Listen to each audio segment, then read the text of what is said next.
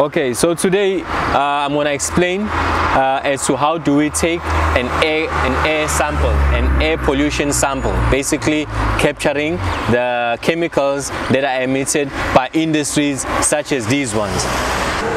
We will receive a call. After we have received a call from community members, or while we're at the office, we actually smell, because we're also a CBO. We are based in the community where these pollution chemicals are affecting the community.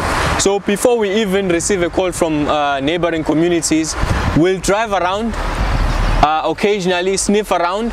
After sniffing around, once we find a place where there's a lot of chemicals, chemical smell, then we will make sure that we sniff around that area, because sometimes you might be standing here and the pollution smell is even stronger across the road. So we'll make sure that we sniff around and find the most appropriate spot to take a sample, because it's always advisable to find the most appropriate spot where the chemicals are even stronger.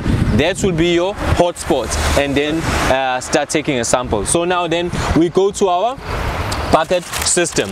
Step number one, you take the Tedler bag, we insert it like this.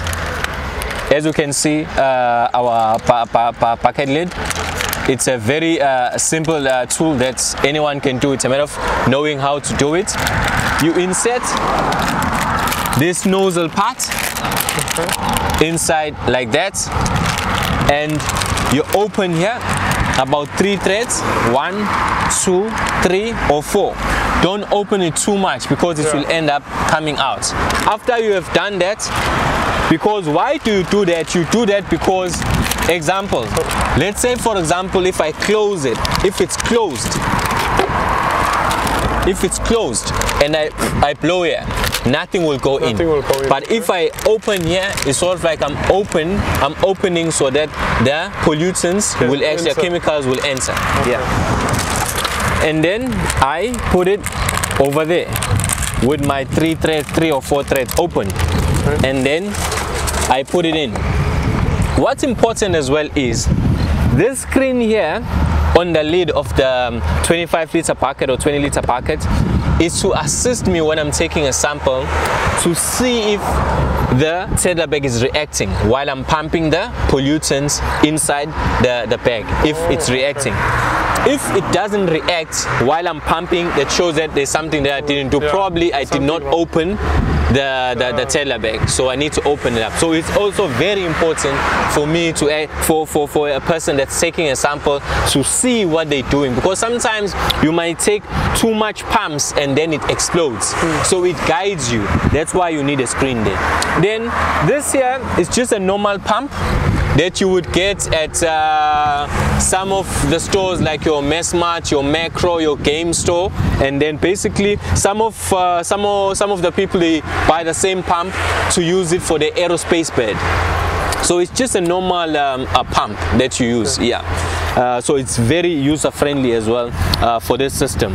So what happened then is you take your pump, you put it over here, black on black, and then after that, since you are smelling whatever you're smelling in the atmosphere, then you start pumping.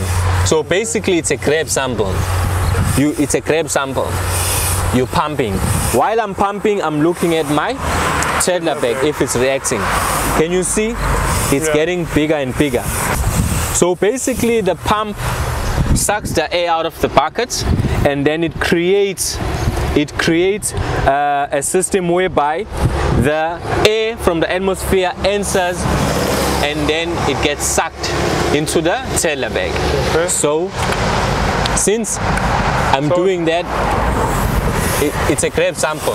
So whatever that I can smell, I will be able to see if my Tedler bag is reacting. Okay, I will stop there and then just open my bucket.